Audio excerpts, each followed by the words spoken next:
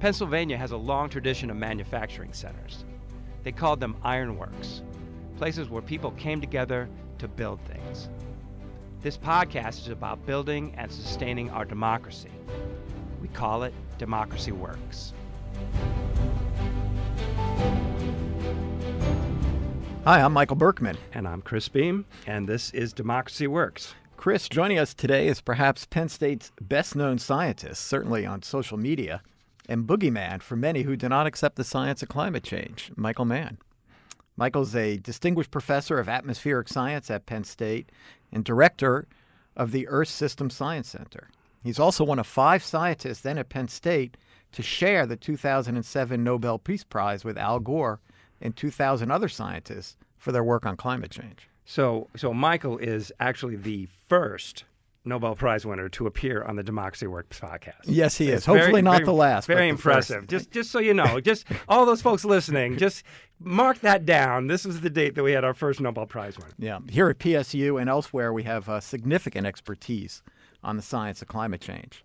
Yet our politics about the issue are still stuck in a partisan divide over whether this science is even correct in its most fundamental findings about whether the Earth is warming and whether this change is attributable to mankind's activities, rather than debates over what to do about it. Right. So we're not here to talk about climate change per se. We're here to talk about kind of the way in which climate change implicates questions of democracy and how democracy functions.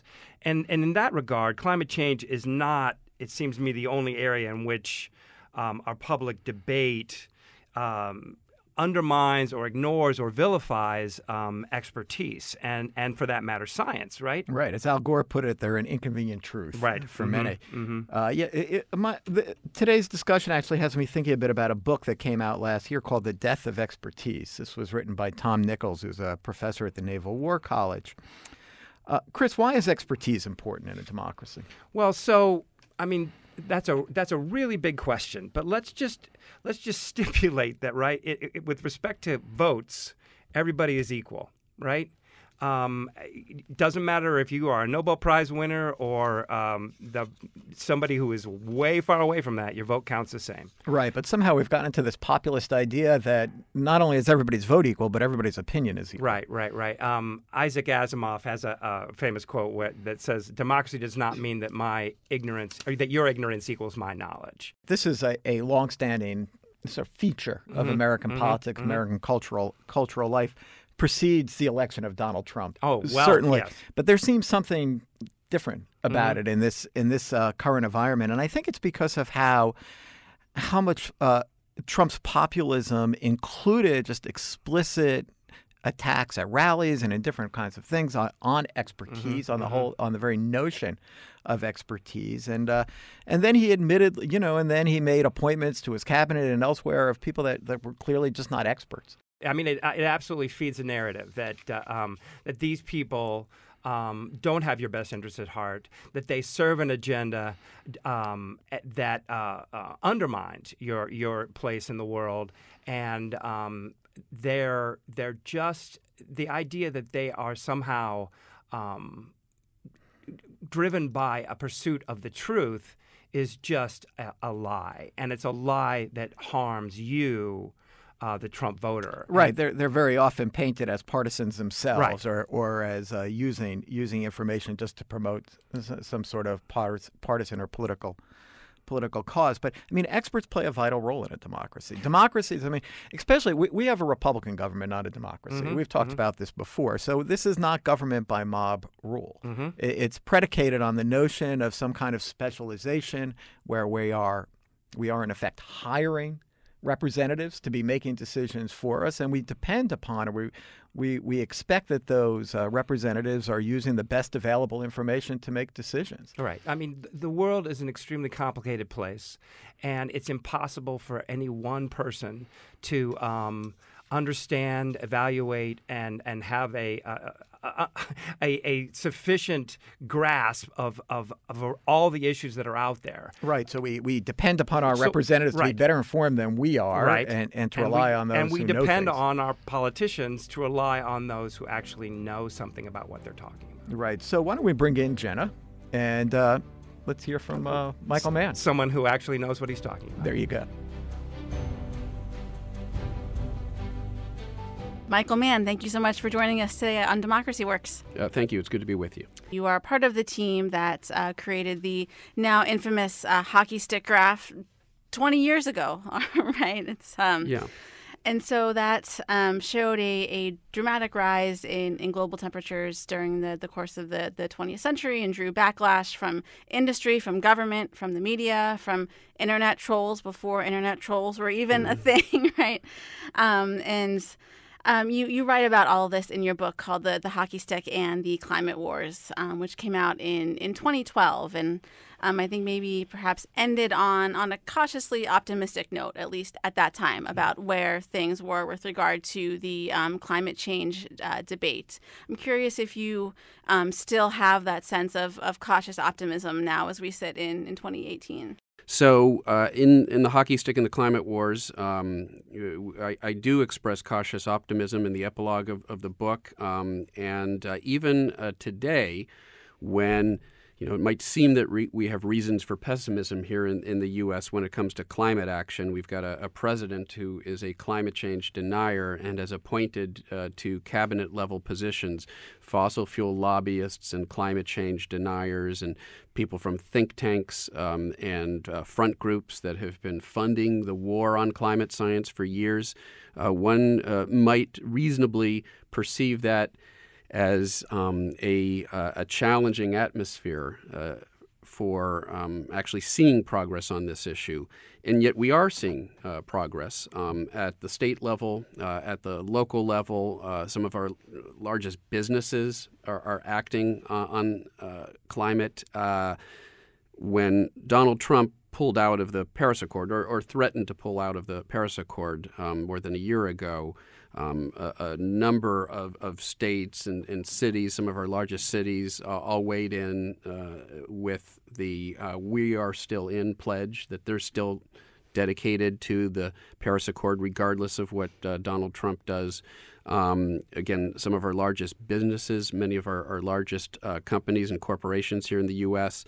And so there are folks who have actually tallied up sort of the effect of all of those commitments. And it turns out that even if Trump were to technically pull out of the Paris Accord, we would still likely meet our obligations under Paris, just based on all that progress that's taking place at the local level, at the state level, states banding together to form regional coalitions for pricing carbon, for incentivizing renewable energy.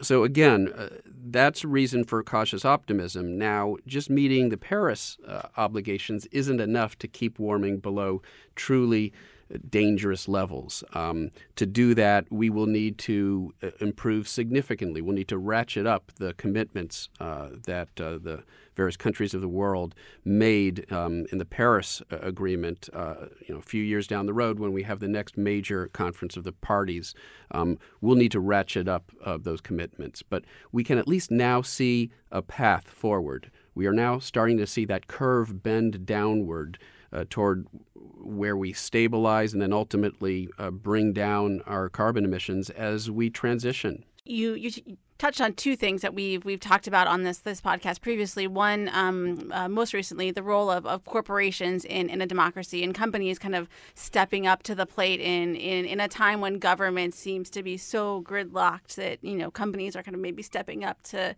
fill that void. And the other, of course, is the idea of dissent and of protest and people really truly feeling empowered to find their voices in a democracy to take a stand on any number of issues. Climate change, of course, being one of them. Yeah, well, let me follow up on that latter point, because indeed that is perhaps one of the primary reasons for optimism.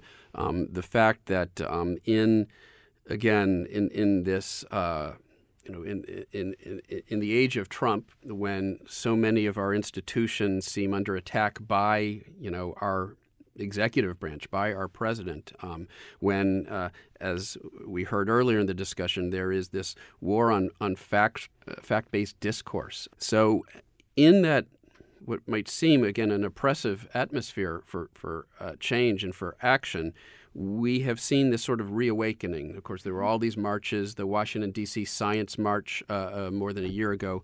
I was actually at the front of that march with my good friend Bill Nye, and he was out there making the case that we have to defend science. We can't stand on the sidelines, much as scientists, have felt at times that, well, our job is just to put the information out there, to publish the articles, and then we'll just let politicians and society deal with that. We'll let them figure it out. And that doesn't work. So to that point of scientists having to be out there, being advocates for facts, that's a journey that you had to make personally, right? You talk about that in your book some. What was that process like for you, going from somebody, working in a lab by yourself to somebody who's out all over the world speaking about these issues? Yeah, thanks. I would have been happy to have been left alone in the lab doing what I loved doing, which was science, solving problems. And when I double majored in applied math and physics at UC Berkeley and went on to study theoretical physics at Yale and ultimately ended up in the field of climate science, the last thing on my agenda, the last thing on my mind was the idea that I would find myself at the very center of one of the most fractious societal debates we've ever had, the debate over human-caused climate change. It's not what I signed up for. It's not what I thought I was getting into. But because when we published the hockey stick graph, whether I liked it or not, I was now sort of forced out into the public sphere, in part by the attacks against me, which were aimed at discrediting me and thereby discrediting this iconic graph, which had become sort of a rallying call for the case for climate action.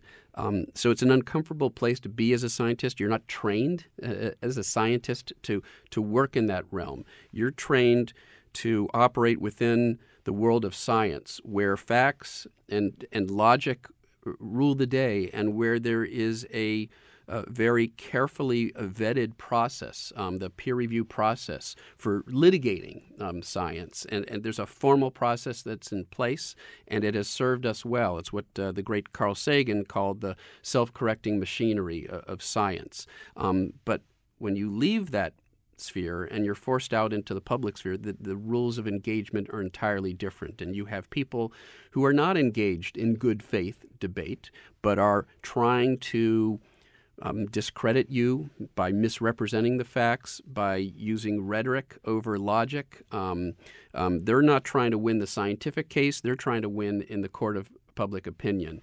And as a scientist, if you're going to defend yourself in that environment, you need to learn a whole new sort of set of tools. You need to develop a whole new knowledge base for how you communicate information to the public in what is not a neutral atmosphere, but an adverse atmosphere where special interests are doing everything they can to game the discussion and to discredit you and kill you as the messenger. It's over time, I've become comfortable in that space, and I've come to embrace that role because in the end, as I've often said, what more noble pursuit could I be engaged in as a scientist than this pursuit to inform what may be, inform the public conversation about what may be the greatest threat we face as a civilization, right. The threat of climate change. Right. You also talk in your book about something called the Serengeti strategy. Can you tell us what that is, how it was used against you, and then how you kind of turn the tables to use it against people who don't share your views? I coined that term because in the prologue of the hockey stick in the climate wars. Back in 1999, when I was still a young scientist, a postdoc, I was participating in the Intergovernmental Panel on Climate Change, and we had a meeting in Arusha, Tanzania. And we went out to see the Serengeti. We had a sort of field trip where we got out into the Serengeti, and we got to see the magnificent fauna, the lions and the zebras and the giraffes. And one of the things that was very interesting to me, you would see the zebras all sort of standing back to back and forming an almost perfect wall of stripes. And I remember somebody asked our host, why do they do that? And he explained, well, this is because, and when the predators just see this continuous wall of stripes, there's nothing to attack. There's nobody to go after. There's nobody to single out. So it's those stray zebras at the edge of the herd or who wander away who are the vulnerable ones. And so that was a very sort of formative experience seeing that and then sort of parlaying it into an analogy for how the critics of climate change science go after individuals. They know they can't take down the Intergovernmental Panel on Climate Change. They know they can't take down the U.S. National Academy of Sciences. They know they can't take down all of the major scientific societies in the U.S., all of whom are on record, by the way, that climate change is real, human-caused, and a problem. They know that they can't take down the entire scientific community, so they look for what they perceive to be one vulnerable member of that community, a postdoc, for example, who doesn't have a permanent job yet, who just published a controversial study, and to make an example of them, to use the full weight of the power and influence of the fossil fuel interests who fund them, fund these organizations and front groups, to bring down this one person in the hope that it will set an example for any others who might stray off and become prominent in terms of the science that they're publishing, might contribute in a prominent way to conveying the threat of climate change in the work that they're publishing or just in the outreach that they're doing. Sure. Yeah, and so at any point when those attacks were happening, did you ever begin to question what you were doing? Like, oh, maybe this isn't right, or maybe I'm not as confident as I should be in this data, this research. No, I was pretty confident in our science. I'm confident in the scientific process, for one thing. And the fact is, if it were just our study, that would be one thing. But now, 20 years later, there are dozens of other studies by different groups using different data, different methods, and all come not only to the same conclusion, the conclusion now stronger. The scientific community now has reason to believe that the warming spike that we've seen over the past century may well be unprecedented in tens of thousands of years. And is there a sense within kind of the scientific community that while you may quibble internally about how things should be done, or this method versus that, or these types of things, that you all have to kind of present a united front to the public in order to really kind of get your message out there and take on all these people who are trying to discredit and dismantle what you're doing? No, I wouldn't say that. I would say there is a very robust debate within the scientific community. What we spend our time doing is debating the unknowns, the things that we don't know, because just rehashing or relitigating what's already known and what's been validated over and over and over isn't interesting. So scientists spend most of their time arguing, again, because we're sort of at the forefront of of our knowledge. That's where we spend our time. Research aimed at literally extending the forefront, the boundary between what's known and what isn't known. And there is always robust scientific debate within the, in the peer-reviewed literature. You have an article that's published, and then somebody will publish a comment, and there'll be a reply. At meetings, scientists will present work, and then other scientists in the audience will question them, sometimes very aggressively. The way you get grants is by showing that there's something that we don't understand and that there's something that needs to be researched. It's by disagreeing, saying, I think the conventional wisdom is wrong here, and I've got an alternative hypothesis I'd like to explore. That sort of science gets funded. Science that says, okay, I'm just going to rehash what's already known. You think the National Science Foundation wants to fund that? You think NASA wants to fund that? Of course not. So what the critics have often tried to do, it's sort of what I call projection, where they will sort of take their own views because they are driven by agenda. They're not driven by an honest interest in discovery, in scientific discovery and scientific inquiry.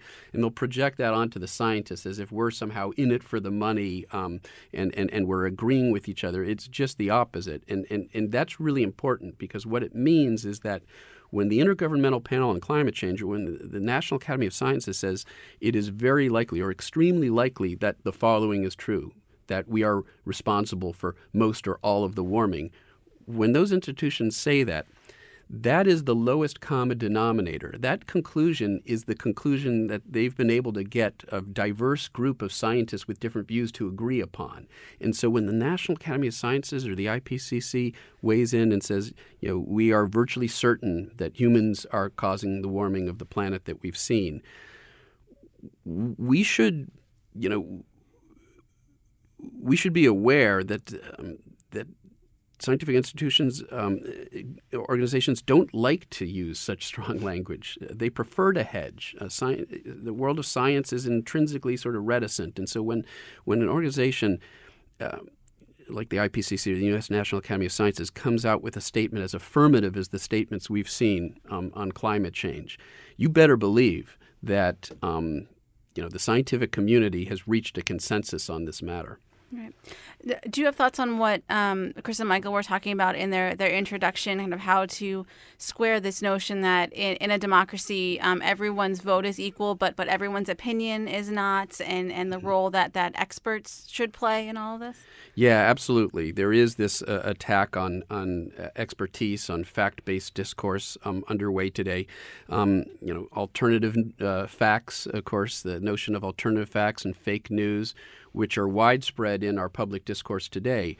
Well, in the world of climate science and climate change denial, we were dealing with those problems years ago. We sort of saw it coming. And in fact, some of the strategies that we've seen deployed by the forces of climate change denial, the forces seeking to corrupt our democracy and to advance, a corporate agenda. All of the tools, all of the approaches that we are seeing deployed today, we saw years ago. Let's take the issue of stolen emails. Stolen emails posted by WikiLeaks, Russia hacking email server, using it to discredit somebody or some group going into a very important political event. Now, you could think I was talking about the last presidential election. No, I'm talking about yourself. I'm talking about the so-called ClimateGate affair of December 2009. Same actors, same modus operandi. What has happened, in my view, is this this cancer that we saw afflict the discourse over human-caused climate change has now metastasized to infect our entire body politic. And there's some disturbing parallels here as well. There was some discussion of Brexit earlier. Brexit, Russiagate, ClimateGate, what they all had in common was actually an interest on the part of Russia working together with multinational fossil fuel corporations like ExxonMobil. So ClimateGate, is fairly straightforward. The goal was to sabotage the upcoming Copenhagen summit, which was the sort of first major opportunity in years for a concerted global action on climate change. And Russia has a stake in developing their fossil fuel reserves.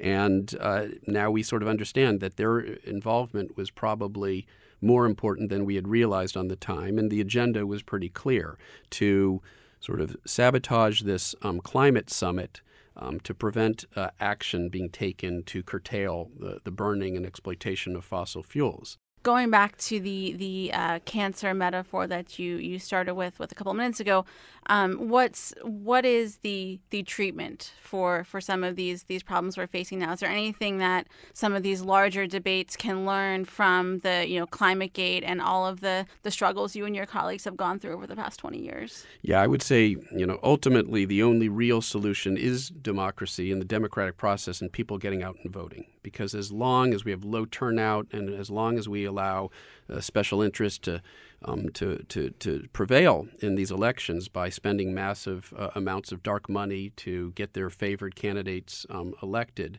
as long as we allow that to happen, we know where that leads us. That leads us down sort of the path that we're on right now, with a climate change denying president advancing a fossil fuel agenda, appointing to head up his EPA Scott Pruitt, who is essentially an agent for the Koch brothers, who is literally in the process of dismantling a half century of environmental protections over the course of 1 year. And the only cure for that is getting out and voting. And there is, a major opportunity in this next midterm election. If people turn out, there's the potential for sending a strong message that we want to go in a different direction, and for actually changing the leadership in one or both houses of Congress, so that there will actually be a check on what the administration is doing, and there will be an opportunity to actually move forward. Again, the reason for cautious optimism is even in the oppressive environment we're in right now, where that isn't the case, we're seeing so much progress at the local level, at the state level, even by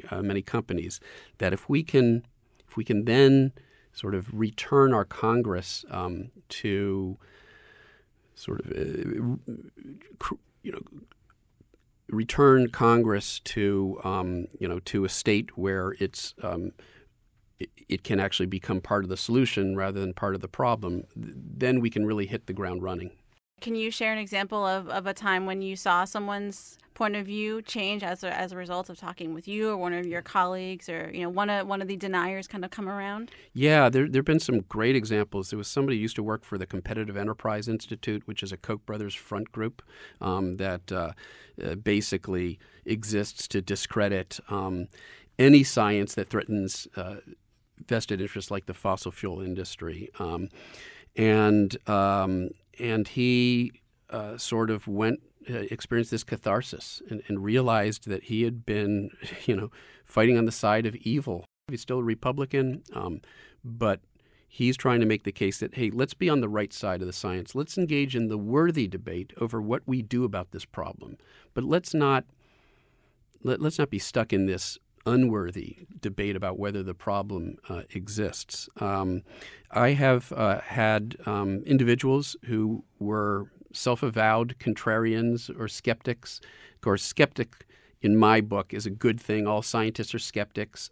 One-sided skepticism, where you reject overwhelming evidence in face of conspiracy theories and patently flawed reasoning, that's not real skepticism. That's denial, that's contrarianism, and yet too often we allow people in that group to brandish themselves as skeptics. That they're not skeptics. But I've had contrarians who came up to me and said, before I came in here, after I gave a public lecture, for example, I really didn't, believe the science. But more often it's not you've convinced me, it's you've got me thinking now. And really that's all we can hope for. That's what we want them to do. We don't want to replace one evangelism with another evangelism. We want critical think. We want them to be able to critically evaluate the evidence, and and we have to help them to do that. And we have to educate students to do that, because it's the old adage: you give a man or a woman a fish, you feed them for a day. You teach them to fish, you feed them for a life. It's the same thing with critical reasoning. If you provide them the tools for doing that, then the next time they hear some talking head trying to convince them that climate change is a hoax, they have resources to draw upon. Say, well, wait, no, if I go to, the National Academy of Science report, or I go to this website, sponsored by the National Science Foundation or the National Academy of Sciences, what you're saying is not true. The scientists, give them those tools, give them those resources. Yeah, that's great, and I think we can all draw lessons from that for sure. So we're going to close now with our Mood of the Nation poll questions. This will be a lightning round. So 4 questions, all thinking specifically about American politics. So we'll start off. What makes you angry? What makes me angry is that there's overwhelming scientific evidence for the reality and threat of climate change, and we're still debating this in our Congress. And then what makes you proud? What makes me proud are the children, are the kids today who are speaking out and who are trying to reclaim their democracy. And what makes you worry?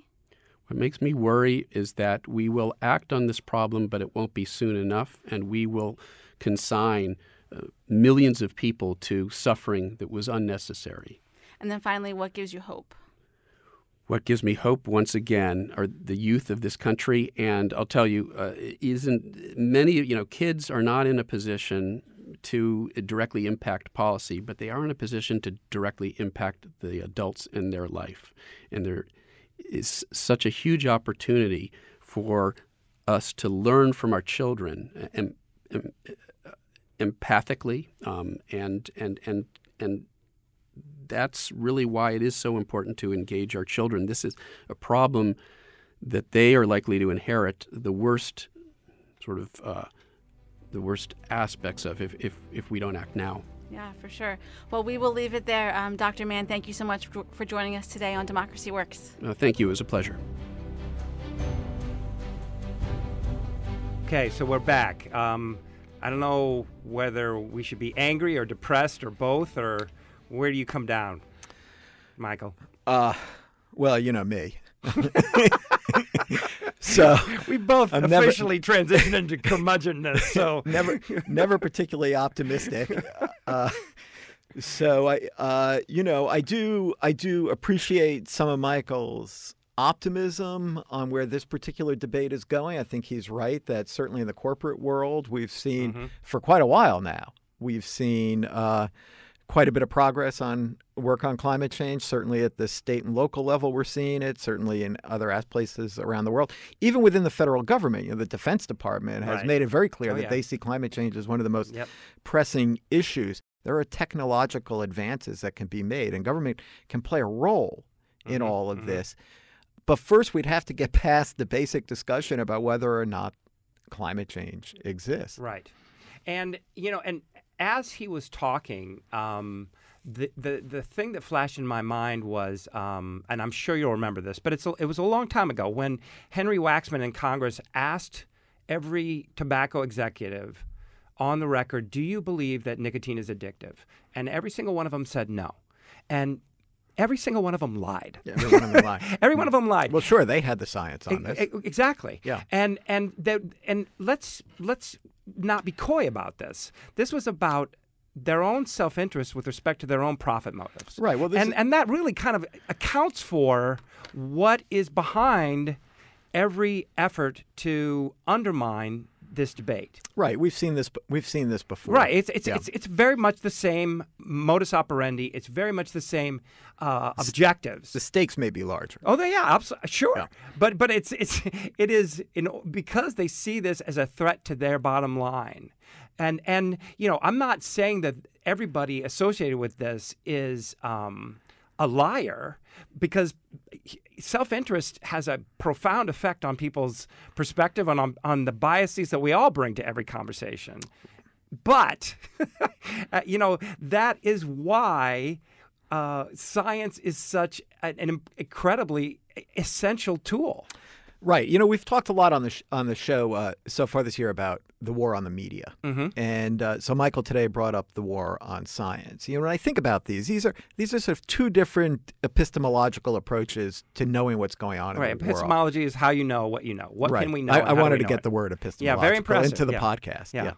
And so they're both two different ways of knowing, of understanding what it is that's happening out there, that what the material world is all about. And both have their flaws. Of course, it's human enterprises, right? And journalism is the first cut, and journalists make mistakes, and interpretations are going to change as more facts become known. But the fact that they're sometimes wrong doesn't mean that that the media is not playing a very important role in bringing to the public debate, as is required in a democracy, facts. Of course, science is another method, a more established method for understanding what's going on in the world. But as Michael, I think, really well pointed out, it's probabilistic. So we have two different ways that are very important in a democracy to understanding what's going on, to bringing facts into the public debate. And both in this current political era, it's been going on for a while, but it seems to all be on kind of hyperspeed these days, are under attack. And this war on the media, the war on science, these are wars on understanding. Right, on the idea, the concept.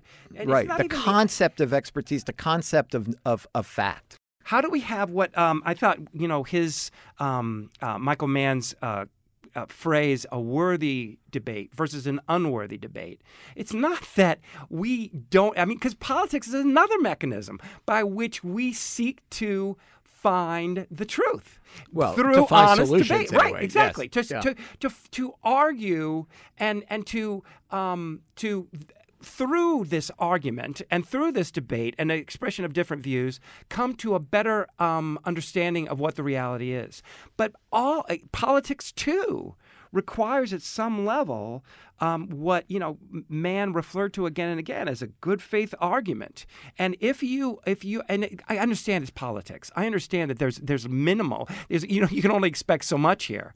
But if we are not respectful of the